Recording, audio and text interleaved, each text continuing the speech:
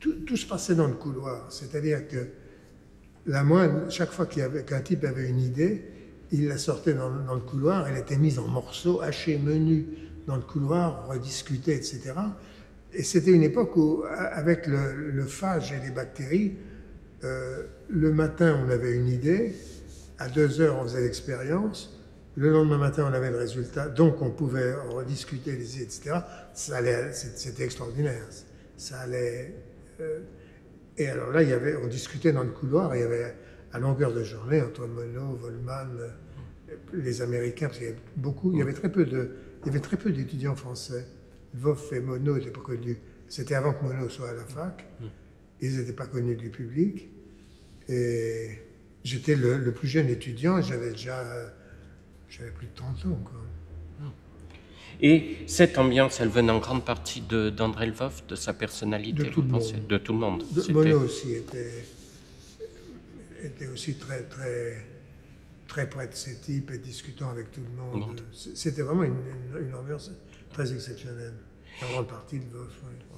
Et le fait qu'il y ait tant d'Américains qui viennent, c'était lié au prestige qu'avait André Lwoff, à sa reconnaissance internationale? Oui, c'est le fait qu'ils ont été... Lwoff et Monod sont allés en 1946 à Cold Spring Harbor. Et là, ils ont rencontré tous les types qui travaillaient un peu sur les mêmes thèmes. Et ils ont commencé à inviter des gens. Et à partir de là, il y a eu un flux ininterrompu de gens qui venaient travailler, d'Américains.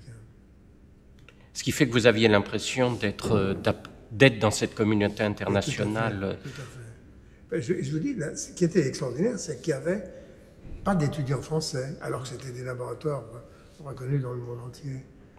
Et alors Monod est devenu prof de biochimie à la fac. Il a remplacé, comment il s'appelait le vieux prof d'ici, qui était à la fois pasteur et... J'ai oublié son nom, ça fait rien.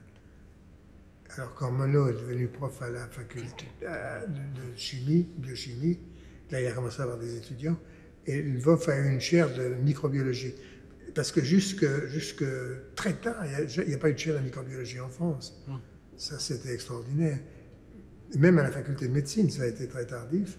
Et il y a eu une chaire de microbiologie que Lwoff a eue, je ne sais plus en quelle année, mais enfin très tard.